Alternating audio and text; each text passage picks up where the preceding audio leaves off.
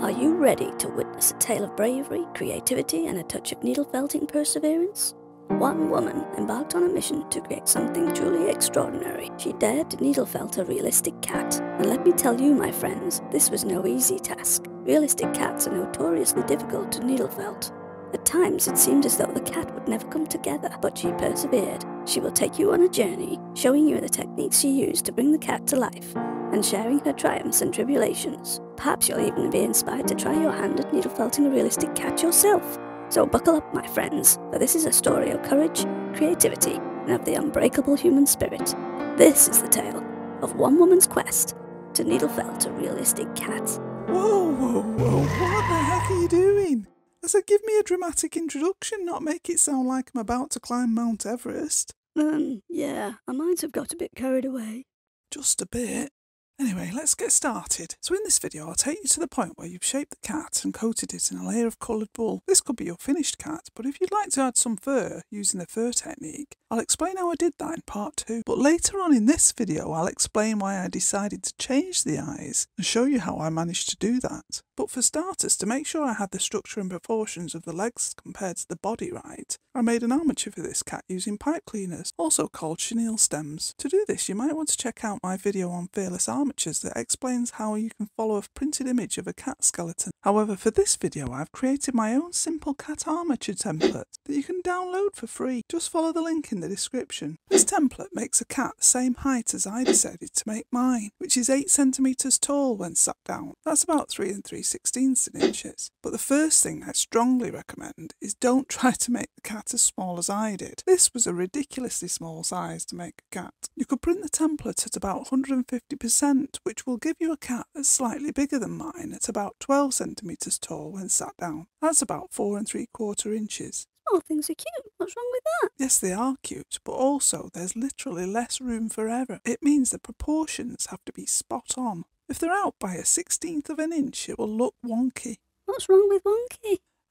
Nothing, Brian. You make wonky look good. But here we're trying to make a realistic cat, so on this occasion wonky is not good. Because the cat was so small, I didn't really need the armature for support. It was more to help me get the proportions right. But now that I had the armature, next I found a picture of this tuxedo type of cat that looked very similar to a cat I used to have when I was growing up. Her markings were almost the same. So I printed the image out so that the cat measures 8 centimeters in height. That's about 3 3/16 of an inch. From her toes up to the top of her head, but not including her ears. This matches the height of cat that my armature is made for. So if you printed the armature template out at 150%, then you'll need to print an image of the cat that is 12 centimeters or 4 3/4 inches tall. This image will be very useful in making sure everything is in the right place and the right size. Next, I need to start to shape the body of the cat by wrapping a layer of core wool around the middle section, but not too thick for now. I'll show you how to build it up and shape it more later. Then I wrapped a thin layer of core wool around the front legs,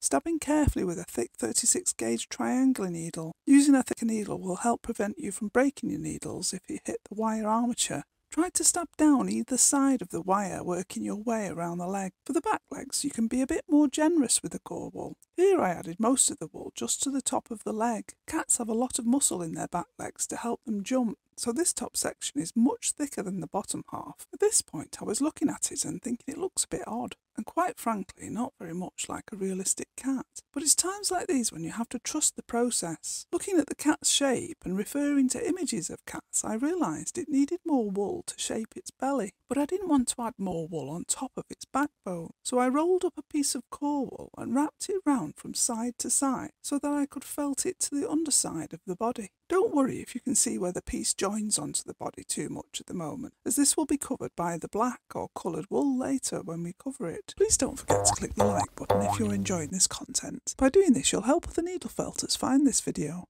At this point, I decided the cat was going to be sat, so I moved the armature so it's sat in the classic way that cats do. As the cat's joints are indicated on the pipe cleaner armature, it was a lot easier to get the shape of the sitting cat looking good. Positioning the cat helped me to see that it was still looking rather underfed and needed more core wool adding to its underbelly. So I folded up another piece of core wool and added it underneath, taking it up the sides to make those slightly wider too. I find it's always better to gradually build up the shape of an animal by adding a bit at a time like this. as it's often hard to judge how much the wool will felt down. The best advice I can give, though, is to keep referring to the images of the cat you're trying to make. Or if you don't have enough photos, you can turn to the internet. Here you can see I've just googled cat sitting and looked at lots of images of different cats in the pose I'm trying to replicate. This helped me see that the knee on the back legs, if you can call them that, aren't quite as defined as they are on my cat here, and the knee comes further up the body than mine did. So I wrapped some more core wool only around the top half of the back leg, so that the end of the wrapped wool could be attached to the body, which will help to make the legs slightly less defined. The knee of the cat now looks higher up the body, but they were a bit chunky at this point. She looks like she's been eating too many treats. Yeah. I'll come back to this later, but next I referred to my printed images that are the same size as the finished cat to see how long the neck is and where the head should go. I measured from my printed image onto a strip of paper the full height of the cat from its paws to the top of its head. This showed that the head will need to sit on the very end of the black pipe cleaner. So I added some more core wool around the cat's neck to build it up ready for the head to go on top. To start making the head, I've rolled up a piece of core wool, making sure not to roll too much wool up. It's better to make it too small, as we can always add some more wool to build it out and shape it. For now, I'm just going to shape it into a round ball with a thick 36 gauge triangular needle. The head of the cat is probably the most important part to get right. Too big or too small and it won't look right at all. Also, the shape is very subtle and the cat's head can vary in different breeds. Notice I've left a bit of unfelted wool where I'm going to attach the head to the neck though. Probably the most important part of the head to get right is the placement of the eyes. So before I felt the head too hard, I'm going to create the sockets for the eyes to sit in. I'm using my paper strip to look at my printed image to see how far down the head the eyes will sit. They're approximately halfway down the head. But the tricky thing here is it depends on the angle that the photograph was taken. This side view of the cat's head gives us a good indication though, but as I said at the time, it's difficult to sculpture, isn't it?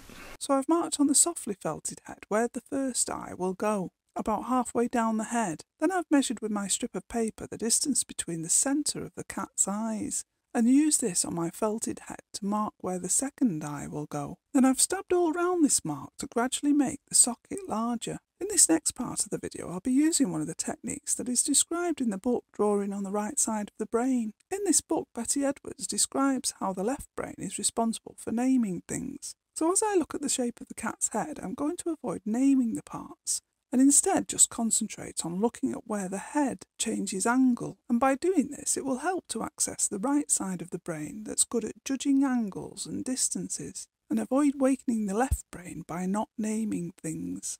When you look at the side view of a cat's head, you can see that just above the eyes, the outline changes angle and slants back towards the top of the head, almost in a straight line. So I'm using the angle of my needle to create that shape by stabbing at 90 degrees to the surface angle I want the head to be. Then I've realised that this area needed building out from the head, so I've added a small piece of rolled core wool, and I'm going to add another small piece of wool in between the eyes. I think part of the reason it's quite difficult to see the cat's head shape is that it's covered in fur. If you look at this bald Sphinx breed of cat, the head looks a lot smaller than our tuxedo cat, and the fur on the cheeks makes the head look wider than it actually is. So if you're going to add fur to the head, which I will show you how to do in part 2, then you're going to need to make sure this head is smaller than the printed picture to make allowances for the fur we're adding later. But also bear in mind that different breeds of cats have different shaped heads. Also, don't forget to keep checking that your eye sockets are the right distance apart. This was one of the major downsides to me making this cat so small. The tiniest bit out will show more than it would on a larger cat, but then a larger cat would involve more stabbing and probably take longer to make. Now we've come to a decision that I later regretted. I decided I would paint some 6mm black beads with green acrylic paint, coat them with a gloss glaze to make the cat's eyes, and then sew the beads into the head. I stabbed the wool into a round recess until the beads fit into the hole.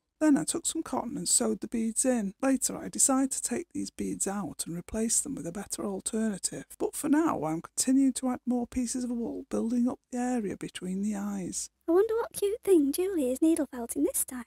Ooh, what the heck is that?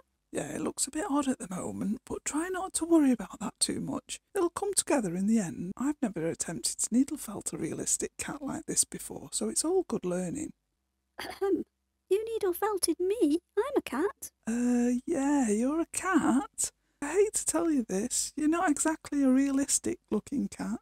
How rude. I realised the head needed a bit more shaping at this point, so I looked at an image of a cat again and built up the cheekbones with some more small pieces of core wool that I'd rolled up and roughly stabbed into a curved shape to go under the eye. I also added yet another piece to build up between the eyes. At this point it looked a bit of an odd shape, so referring to my picture of a cat from the side, I defined the mouth area as you can see from this picture of before and after. It's amazing what you can do with just really looking at the curves and shapes of the profile image and trying to replicate that with your needle. The more you have a go at this, the better you'll become though, so please keep trying. Now it's time to attach the head to the body. It's crucial to check that you're attaching the head at the right height when you do this. Are you making a giraffe? No, cheeky. I've realised it's a bit too tall and used the awl to make a hole in the base of the head for the pipe cleaner to sit into, and I've spread some of the spare wool out so that the head can sit a bit lower. Once I'm happy with the height of the head, I've put some super glue on the end of the pipe cleaner and put the head into position.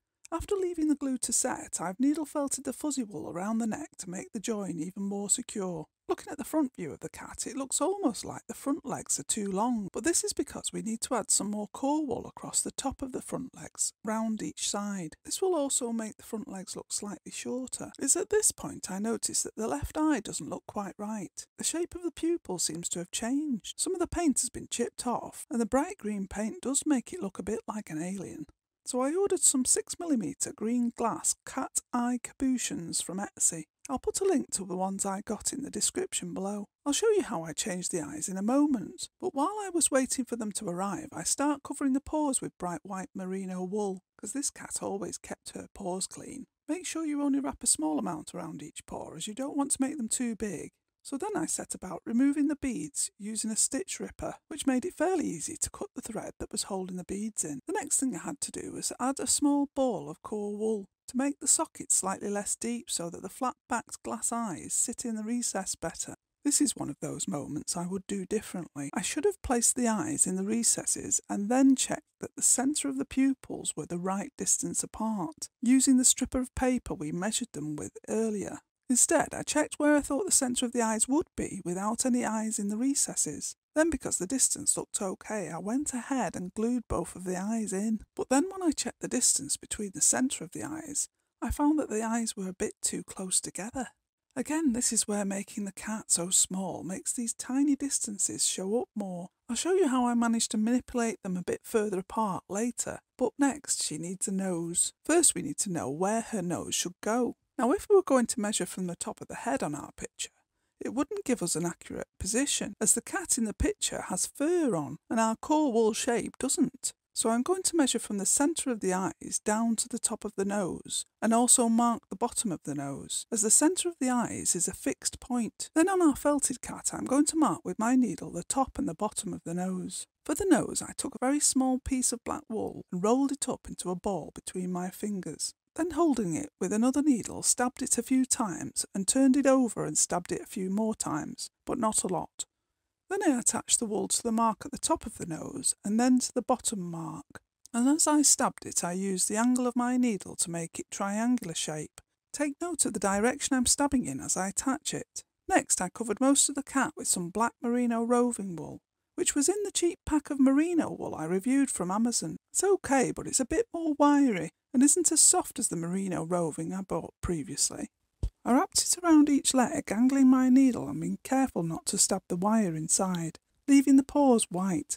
I left the cat's chest uncovered for now, as I'm going to put long white fur over that area, which I'll show you how to do in my next video, so don't forget to subscribe to see that. Oh, and if you click the like button, that would really help other needle felters to find this video. Also, when you're covering the face, don't forget to leave the bridge of its nose white, and I left just above its mouth white, as those are the markings that my pet cat used to have, which is slightly different from the image I'm using. So the distance between the cat's eyes was bothering me. I tried to force them apart with my fingers, but it wasn't working. Then I had an idea. What if I felt some more black wool between the bridge of the nose and the eyes to pack it out a bit?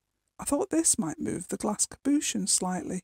This and a bit more brute force with a sewing needle finally worked and made them that bit further apart. Now to give the cat some ears. I measured the height of the ear on my reference picture and used this as a guide to draw out a template so that I could get both ears the same size and shape. However, on the first attempt I laid down too much wool and the ears ended up too big, thick and bulky. They needed to be a lot thinner. So for my second attempt I used less black wool, laying out only a thin layer that you could see through, and then I used this template to stab around to get the shape of the ear. When I peeled it up though, it looks like it was too thin, but I persevered, turning it over and stabbing the other side, and folding a tiny bit more wool up from the fuzzy end to bulk out the centre of the ear a little bit.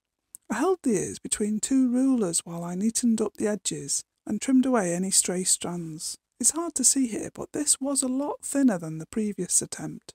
I made another thin ear, and then to make the inside of the ear furry, I cut some white merino roving wool up into short strands, about 1 centimetre or 3/8 of an inch in length. I laid the strands across the ear, then stabbed in a line down the middle with my 46 gauge crown needle. This is a very fine needle that is good for rooting fur or applying fine details. Then I folded one side over and stabbed along the line again to make sure the fur was secure. I added about 3 rows of white fur in this way to the inside of the ear. Then after fluffing the wool out, I trimmed it with some scissors so that it wasn't quite as long. This does push some white hair through to the back of the ear though, which you can try to stab back into the ear, or as I did here, get a small amount of black wool and felt it over the white wool to hide it. You might need to fluff up the white fur on the inside of the ear again when you've done this. Use your needle to comb it away from the ear, then trim any fuzzy bits with some scissors. Now to position the ear, I looked at the reference picture and noticed that the inner edge of the ear is in line with the centre of the eye. So I used this as a guide to mark on my cat where the inner edge of the ear should sit. Then also notice how I'm positioning the ear so that it's not pointing forwards but pointing about 45 degrees to the side. I also checked using the measurement we took earlier that the height of the ear was about right. I then pinned both ears in place so that I could look at them both on the cat to see that they looked okay. Once I was happy, I stabbed the 2 edges in place and around the base, attaching them with the unfelted wool I'd left at the base of the ear. By the way, I'd love to hear in the comments how you think I'm getting on needle felting this cat. I know she's not quite perfect, but hopefully you like her. Looking at the eyes though, I felt they looked too open, and a bit like the cat was frightened, and not as relaxed and serene as the cat in my picture. So I rolled up a small amount of black wool and felted it into a bit of a strip. Then I attached it into the inner corner of the eye and along the bottom of the eye and cheekbone to the other side of the eye to try to make her eye slightly more closed and help her look calmer. Then I did the same with another piece of black wool, taking it across the top of the eye, almost creating an eyelid. I repeated this for the other eye and I think it was worth the effort. If you compare the image from before I did this to now, you can see how much calmer she looks. I then added a small piece of bright white merino roving to her nose. If you want to leave her like this, you can do. All you need to do is cover her chest with carded white wool and you'll have a cat. However, in my next video, I'll show you how to add some beautiful white merino wool to make her chest furry and add fur to her face and tail to take her from this to this. So make sure you're subscribed and choose to have all notifications switched on so that you don't miss that video. Thanks for watching.